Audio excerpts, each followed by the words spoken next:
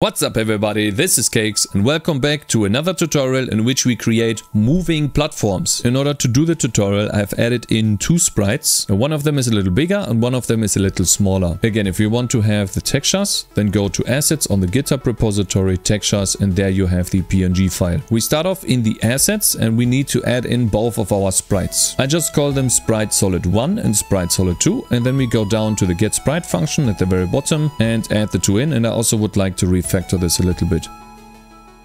Then on top of that I would like to rename the sprite size to actual size, because we already have sprite.size and that should already tell us what we have. So go up here to the sprite and then rename this to size. If everything worked, then everything should be updated, but you have to probably check the rendering interface if it actually did, because for some reason it doesn't do that. Here's code, guys. So over here, change to the size instead of sprite size.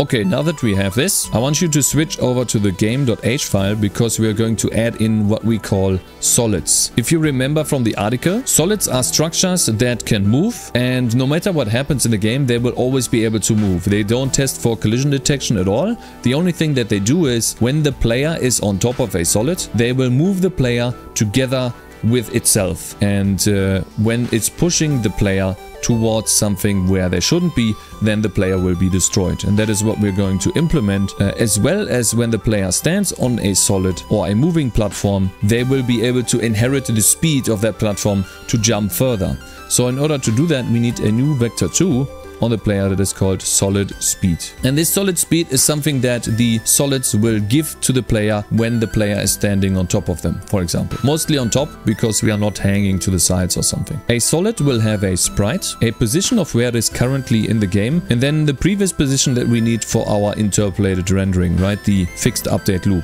Then instead of having a locally scoped remainder like on the player, this is basically how much floating point fraction we have to move. We need to store that on the solid. That's basically the same thing as the player, and then a solid will have a speed. And I'll get to that speed in a second when we actually create one. And then below here you can see that a solid has keyframes. This is basically the positions that the solid will move towards. And by default, to make it a little bit easier to program, I decided that we can have at most 2 keyframes, which means that the solid will move between the 2 keyframes at all times. The next thing is to actually add the solid to the game. And in order to do that, we switch over to the game.c++ file, and then we go into the simulate function below the update player. So switch to the local scope here. And then below that I'm going to paste in the update solids function, which is big and it requires a lot of time to explain. Updating solids means we have to index into solids. So in the game.h file, it is not enough to just create a solid here. We also have to add an array of solids, and I decided to have at most 20. If you want, you can have more, but for now this should be enough, and then this can always be extended. Okay, now that we have the array of solids in the game, we switch over back to the CPP file, and then let's go over this one by one. First, we have to get a reference to the player, and the reason for that is because we have to impact the solid speed of the player. Whenever the player is standing on top of a solid, I want the solid to inherit the speed to the player, and we have to reset this every frame because the player could be disconnecting from the solid, and then we don't want to impact the speed ever again. So we go over all of the solids, we get a reference to the solid, and then we set the previous position to the current position of the solid, because we're going to change it now. You know, this has to do with the interpolated rendering, as I told you before. Then we need to be able to tell, well, what is the rectangle of the solid? What is our collision box, our axis aligned bounding box? And so that is the first thing that I want to implement right above the simulate function. So we scroll up here, and then below the get style rect function, we add the get solid rect function. It takes in a solid, of course, first, and then it gets us, based on the solid sprite ID, the sprite, and then it creates us a bounding box based on the solid's center position minus the sprite size in half, and then its sprite size, because we are going to draw the solid around a center,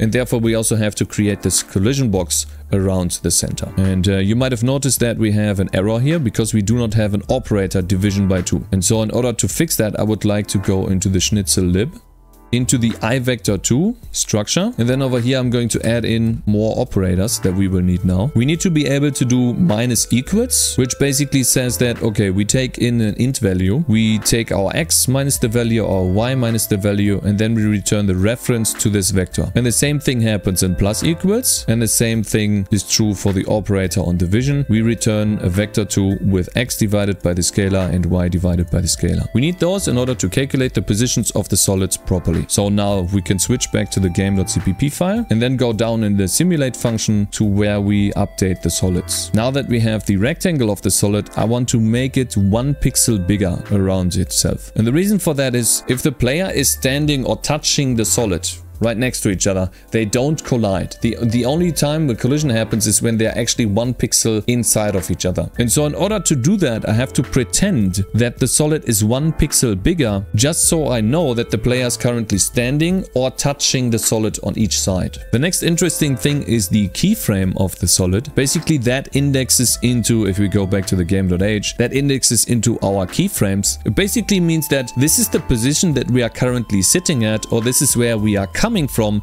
and we want to move into the next keyframe. That way we can keep track of moving back and forth. So we take our current keyframe index and plus that by 1 to get the next one, and then we make sure that we loop back around by moduloing by the count of keyframes. Now that we have the current and the next keyframe, we know where to move, which basically means we do the normal move x function. We store the remainder of our speed, and I think it's easier if I just show you how we can add these solids to the game. In order to continue from here, I would like to switch to the update function of the game, and where we have the initialization part. Below where we add the camera, I want to add a solids section in which we create solids and then add them to the solids array. These are hand placed, so we will not have an editor where to place them. This is not Unity, unfortunately. We would actually have to code an editor for this, but this is also fine. And you might have noticed that on the keyframes or generally on the position, I'm trying to stick to a multiple of 8, but you don't have to. So the first solid has a sprite solid ID of 1, and then 2 keyframes. It goes from 2 times 8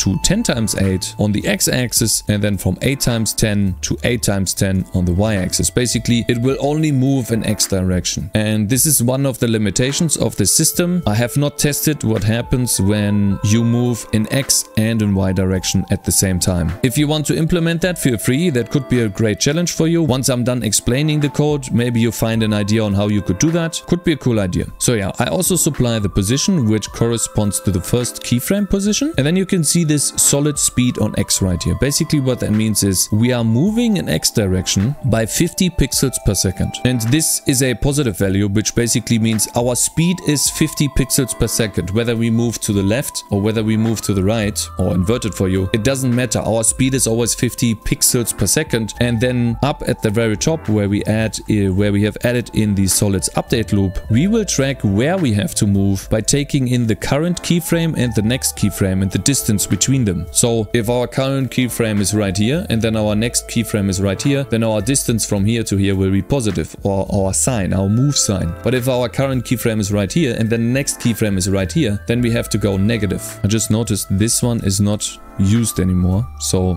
just get rid of this. It will most likely be in move y as well. Yeah, so don't type this in. This is an old one that I used before. The new one is the tile collision here. Okay, so now that we have our move sign, let's continue from here. You might have noticed the auto move solid x. This is another lambda function that we define here, and then at the very bottom below that we invoke the function. And then inside the function what we do is, while we are moving in x direction, we want to get the rectangle of our player, and then this is a simple act to know if we are standing on top of a solid or not. The position is at the top, and then the size of the rectangle goes down. This would be aligning with our solid perfectly, which means no collision. Since we go 1 pixel higher in the solid to track for collision, then we also have to take this 1 pixel into account when checking whether we are on top of the solid or not. And so this is how we are checking this. We take this -1 that we at the top did for the solid rect as well. And then if we are standing on top, this is interesting later, because then it will allow us to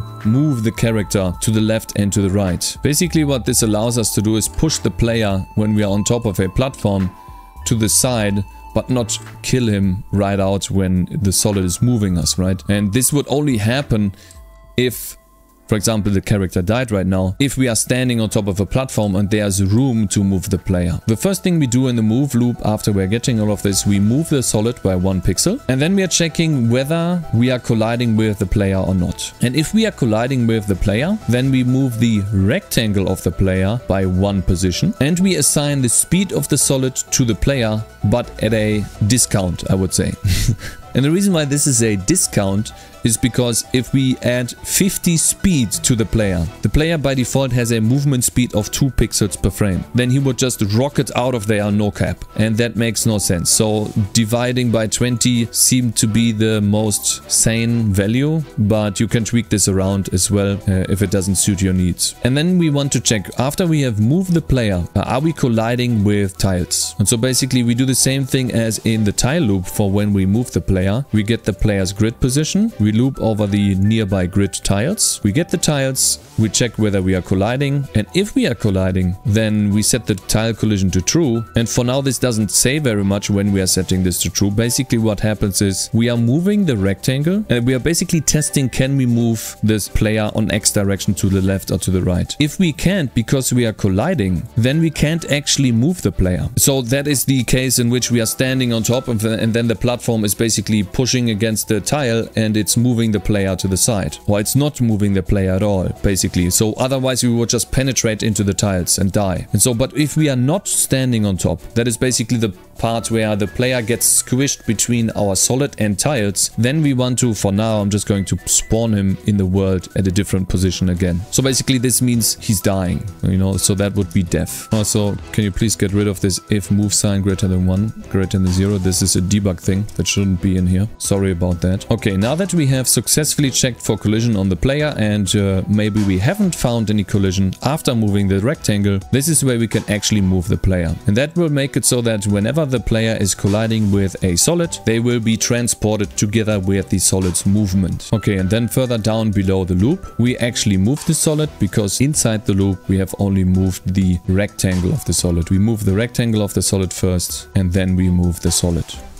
Then we obviously get 1 pixel less to move in the loop, and this is where it gets interesting. After we are moving in X direction, and this is the reason why I don't do 2-dimensional movement, when the solid's position reaches the keyframe's position, the next keyframe's position in X coordinate, we have just entered the correct position to go to the next one back. But if we have the same thing happening in Y coordinate and we are 1 off the Y coordinate but we have reached the X position, we will already start traveling to the next keyframe while we haven't actually reached the Y coordinate yet. And it is a little bit more difficult this way, which is why I don't do it. I just allow 1 directional movement, which means, okay, we check for the X position of the next keyframe. Have we reached that yet? Then we set the keyframe index to the next keyframe, and then we increase the next keyframe by 1 and do the same looping with the modulo operator. And this is basically how you can move the solid in X direction. It is a simple, almost a simple repeat of the player's move X, but it's slightly different, which is why it isn't its own function. And so yeah, we do almost exactly the same thing in the Y direction. The only difference is that we don't have to check whether the player actually has to move or not, because we will always move the player, and if the player is moved into a tile, then we destroy him on collision right here.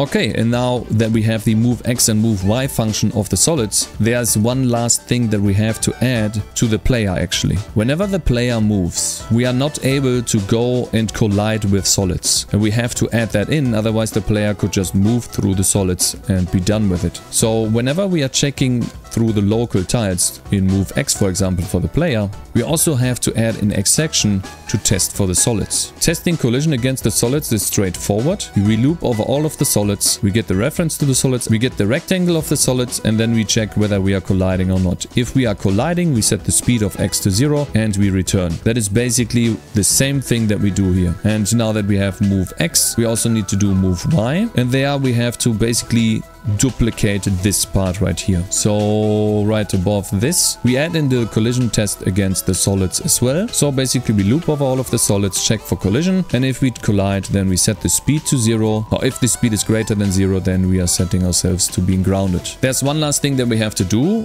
After updating all of the solids, of course, we have to draw them. Right now we are not drawing them at all, we are just changing their positions in the simulation loop. So that means we have to go down into update game, and then below that, where we draw everything below the interpolated delta time. This is where we draw the solids. That's very simple as well. We just loop over all of the solids, lerp between the previous and the current position using the delta time, and then we draw the sprite at that position. Now when we start the game, we should already be able to land on a solid when we press our W key, which will spawn us on the top left. The only thing that is left to do is to actually use the speed when jumping, because you might have noticed when I'm trying to jump, it will still always use my normal jump speed, even though I'm actually going to the right, or the solid is going to the right as well as me. And in order to do that, we have to switch back to the game. And then when we jump with the player, this is where we want to assign or use the solid speed as well. So right in the update player section, when we are jumping, we have to make use of the solid speed. When we jump, the player's speed gets increased by the solid speed, and the player's Y speed also gets increased by the solid speed. So very simple. Now when we move on the platform and we jump, we can see that we are actually jumping higher than before, or further than before. Now we can actually do something cool. We add in a bottom so we can't fall down. Now you might be able to see here, I'm actually getting pushed to the side. So this is what I wanted. I don't want to be squashed here. And we can jump to the side, we can jump on this guy, and then at the very top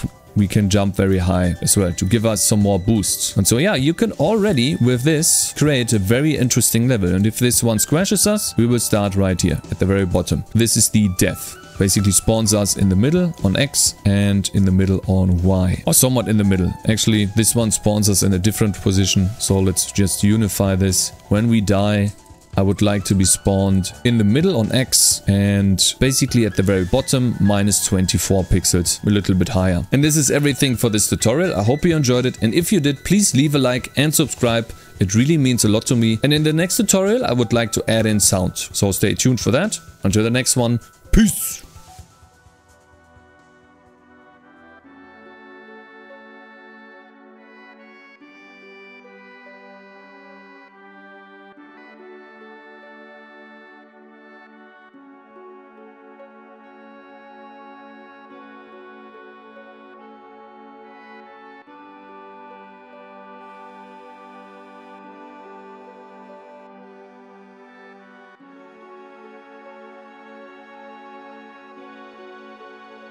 And this was everything for this tutorial. I hope you enjoyed it. I hope you had fun. And I'll see you all in the next one, in which we create...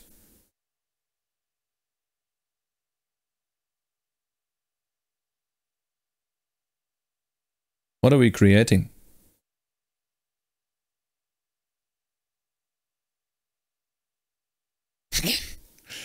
Loading? Yeah, I'm loading right now.